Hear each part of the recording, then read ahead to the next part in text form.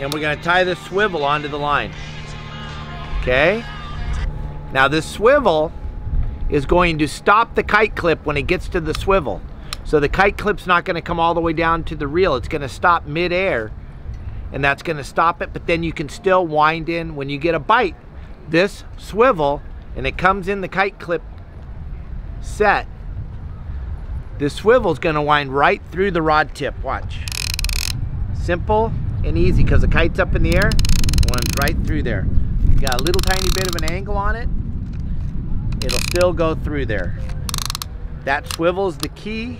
You don't want to use a regular swivel. You want to use a swivel like this, because of the fact that a regular swivel, the eyes of the swivel will hang on your rod tip. This is going to allow it to slide through. Okay, but it won't